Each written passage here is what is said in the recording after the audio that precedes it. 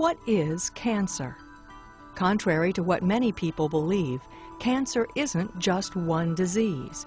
There are more than 100 common types of cancer and many more subtypes, which can occur anywhere in the body. Sarcomas are cancers that originate in muscle, fibrous tissue, or fat, known as soft tissue sarcomas, or in bone and cartilage. Leukemias are cancers of the blood cells, arising in the blood-forming organs, bone marrow, and the spleen. Lymphomas affect the lymphatic system, a network of vessels and nodes that acts as the body's filter. There are at least 30 and perhaps more different types of lymphomas. Carcinomas, the most common cancers, arise in the body's organs. About 80% of all cancers are carcinomas. Examples are cancers of the breast, prostate, stomach, colon, and as the skin is an organ, also include squamous and basal cell skin cancers. There are a few cancers that don't fit into these major categories.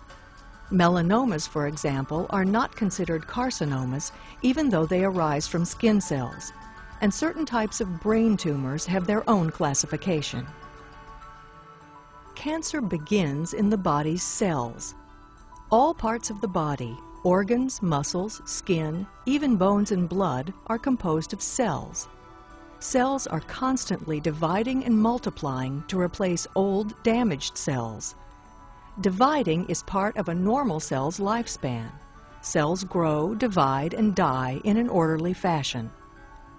However, if this orderly process is disrupted and cells begin to grow out of control, they form excess tissue known as a tumor.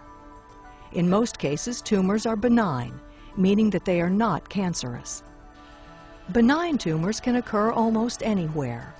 Although they may cause some health problems depending on their size and location and may have to be removed, they are usually not life-threatening.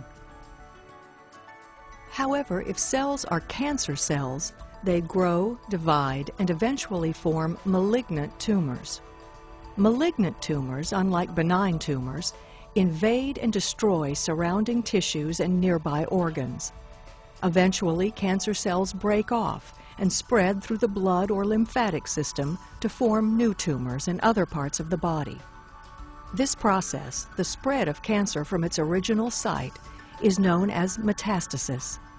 Cancers that originate in the breast or colon, for example, typically metastasize to the brain, lung, liver, or bone, forming new tumors there. Metastasis can be a slow process occurring over a number of years, or can happen rapidly within a few weeks. Scientists are not sure why. Left untreated, cancers continue to grow, invade, and spread, taking over and destroying the organs where they originate, as well as those to which they spread and metastasize. As this happens, the person will eventually begin to experience symptoms related to the organs affected. To understand what causes cancer to occur, we must look deeper into the cell, at the genes that control the cell's growth and behavior, and how the cell's normal function may be disrupted or damaged. Since it is the genes that regulate the normal, orderly behavior of cells, abnormalities or damage to cells' genetic components cause them to behave abnormally, to become cancers.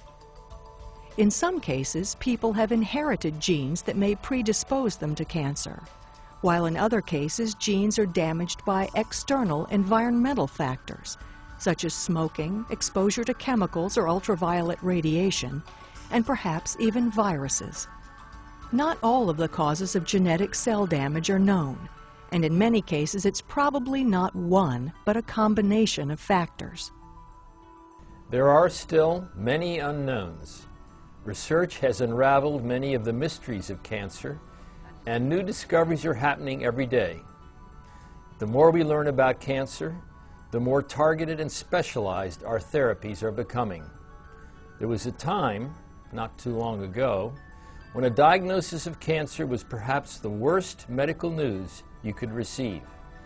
But today, if you or someone you love has cancer, It's important to remember that many cancers that were once fatal are now curable, and many more are treatable than ever before in history.